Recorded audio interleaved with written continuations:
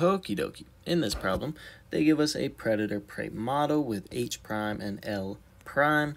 They give us H values and L values, specifically at the time value 48.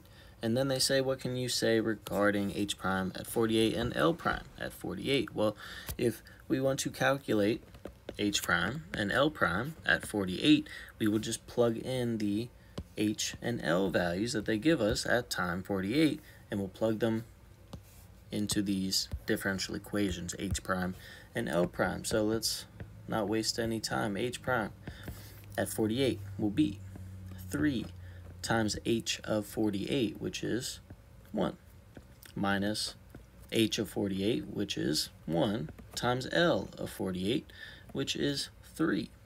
So basically, if we simplified it, it would basically just be like 3H minus H times L.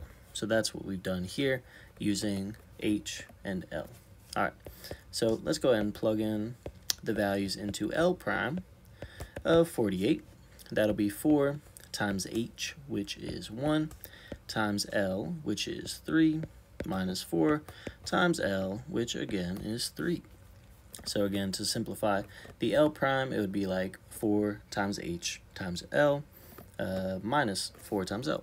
All right, so for H prime, we get 3 minus 3, which is 0. For the second one, L prime, we get 4 times 3, which is 12, minus 4 times 3, which is 12. So 12 minus 12 is 0.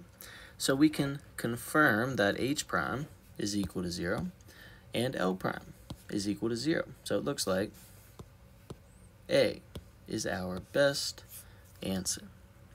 Hopefully this makes some sense. If you have any questions, please let me know. If you'd like to see a second example worked out, please visit the second example.